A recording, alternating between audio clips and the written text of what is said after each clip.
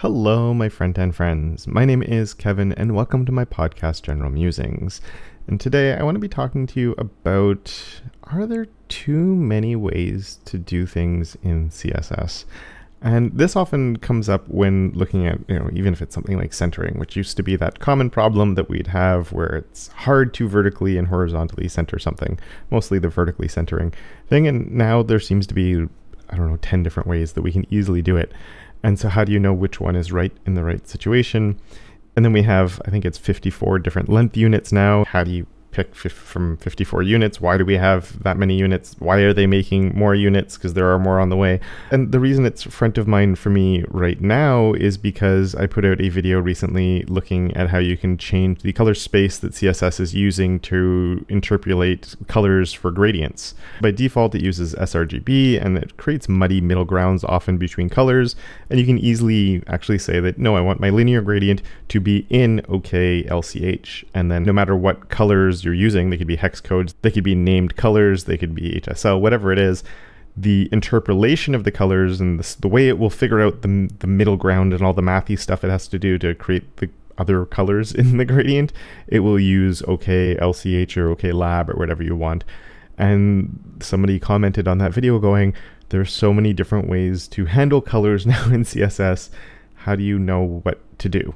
That's a really good question, and it's a hard one to answer because, like so many things, it depends, which always sucks as an answer, but it seems to be in the CSS world something that's becoming the more and more common answer as the language evolves and as the language becomes more mature. What's happening because of that is we used to have like one answer to something. It would be like, this is the best way to do it. It's not perfect, but it sort of gets the job done. And here's the weird quirks that come with it and the workarounds you have to do in these different situations. But that was the one way of doing it. And now a lot of these new features that we're getting in CSS are filling in those gaps that solution had, those imperfections, I should say, in those solutions. And I think the units is the best one to look at for that, where it's like, why do we have so many units? And it's, well, in this situation, rem is going to be best. In this other situation, m will be better because of this, this, and this. And then, well, now we have an x unit, and that might seem kind of weird, but it could be really useful if you have an icon that you need to match the x height of something, which is the lower height of the lowercase letters. Or then we have the cap height if you need to match the uppercase letter. Again, could be really useful for an icon. Or you have a line height unit now, and you have a root line height. And those could be useful for other things, like getting just nice visual flow. And I'm sure there's other really good use cases for them. And so as CSS is evolving as a language, it is becoming more complicated, and it's filling in a lot of these sort of more niche use cases. But I think what's really important to remember and to know through all of this is we can do a lot without all of these niche things, right? And that can be hard because you might be trying to focus on just like, what are the parts I need to know? And then you watch a video of mine and you find a tutorial and you see 7 things you've never seen of before between new units, and maybe subgrade comes up or a container query, or there's all these other things that are popping up that you haven't seen before. So it can definitely be hard to know, like, what should I be focusing on right now, which is often why we simplify questions, right? Are we trying to simplify things? Why people will rely on something like Tailwind that sort of takes some of those decisions away from us to a certain extent. Like if you're setting the margins on something, you're not worried about what the unit is. You're just saying, I want MB4, and it's going to work. And you're not stressing about the unit that's on there. We just want to like throw some code on there and get the layout working. And that sort of solves that problem. And it reduces some of the thinking we have to do.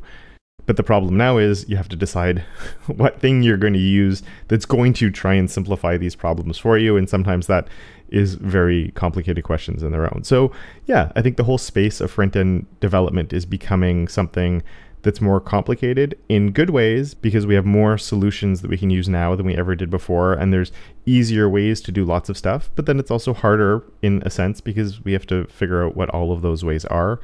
And as usual, I do think the best answer is just trying to have a really strong foundation.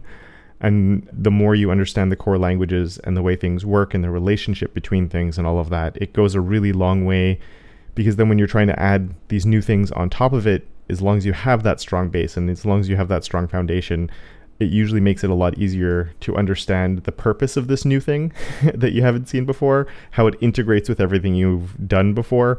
And yeah, you just have an easier time in adding new things to your repertoire. And a lot of that is just experience and writing lots of code. I've been teaching CSS for over a decade now. So, I have an advantage there. And people always ask me, how do you get really good at it? And a really big part of it is by writing a lot of it, right? And that's the same for anything you do in life. You just have to do a lot.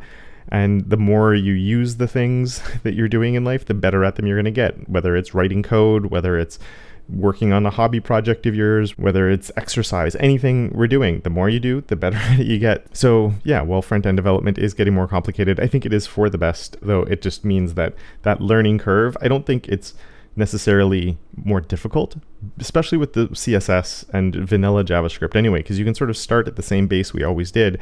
I don't think the learning curve is more difficult, but I do think the learning curve is a lot longer now because you're just continually, there's just always something new and more niche and more nuance to things that just didn't exist in the past. So there's more that you're always adding to your repertoire, which, yeah, it can be daunting when you're first learning. So if you're in that situation, don't feel bad. It's normal that it feels like there might be a lot, and it can be hard to know what to focus on, but just try and solve the problems that are in front of you. And if you don't know what your problems are, like find a project to build and try and build it. You'll run into problems, you try and solve those problems, and you'll be finding solutions along the way. You might get something that works that you're not super happy with how it worked, or you find out 6 months later there was a better way of doing it, but that's what we're all doing all the time, right? Doesn't matter if you have 3 months of experience or 10 years of experience. That's just how it is. But yeah, I'm sort of getting into rambly mode right now, so that in my head is signaling that I probably should end this episode right here. So thank you very much for listening, and of course, until next time, don't forget to make your corner of the internet just a little bit more awesome.